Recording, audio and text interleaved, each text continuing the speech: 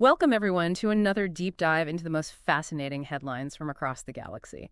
We've got a lot to uncover today, from controversial art to, well, potentially explosive gemstones. Sounds like a typical day in the 29th century. Right. You'd think we'd be used to it by now. But this first headline really made me do a double take. Apparently, the Vatican isn't too pleased with the latest trend in art we're talking genetically engineered exoskeletons. They're calling it an affront to the image of God. It's interesting, isn't it? This kind of tension between science and religion, it's not new. We've seen it throughout history. Well, absolutely, but this time it feels different. Like we're not just talking about paintings or sculptures, we're talking about growing a whole exoskeleton from DNA. That brings up a whole other level of questions. Exactly. Are we creating life? Manipulating it in ways we shouldn't? Yeah. And what does it even mean for something to be sacred in a world where we can literally engineer life itself? It's a lot to unpack. And speaking of things that are complicated, stellar opals are back in the news. Yes, those beautiful, volatile, let's just say energetic, shall we? Energetic is an understatement. But you're right, stellar opals are making headlines again. New Lucknow is formally protesting Shunyuan's control of the Flinkarn asteroid belt. That's where most of those energetic gems are found. And you can understand why everyone is so on edge.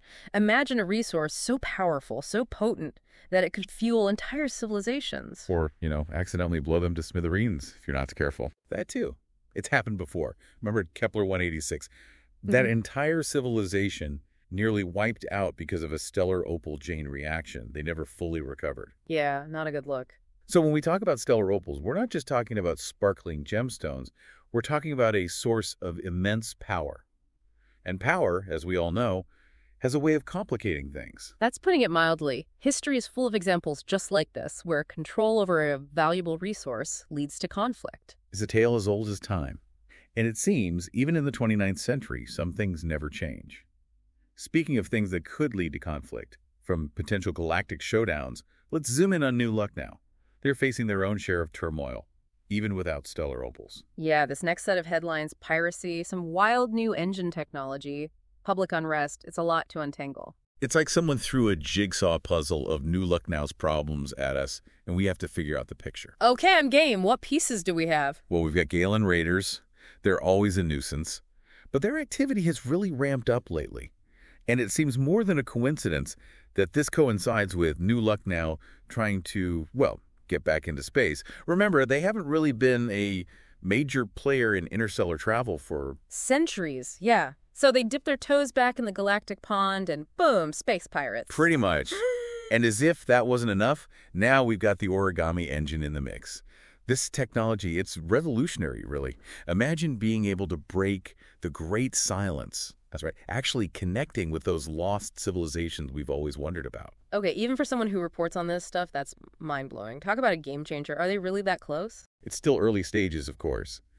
But the potential is definitely there. But where did the protests fit into all this? Right. Well, developing technology like this takes resources, massive resources. And some people in New Lucknow think those resources would be better spent on, problems a little closer to home.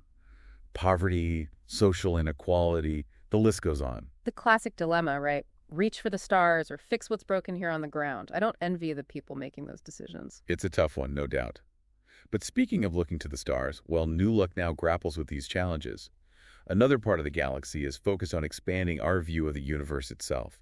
You're talking about that new gravitational observatory they're building near Etakarni, right? That's a pretty volatile star system to be hanging around. It is. But it's also the perfect place to try to observe something as mind-bogglingly distant as the Andromeda Galaxy. Wait, really? Andromeda? As in another galaxy entirely? The one and only. It's an incredibly ambitious project using the warping of space-time to literally see farther than we ever thought possible. The hope is to, maybe find some answers. About life, about the universe, who knows? Wow. Just when you think you've heard it all. But speaking of pushing boundaries, this last headline brings us back down to Earth, or rather zero gravity. Zero gravity yoga.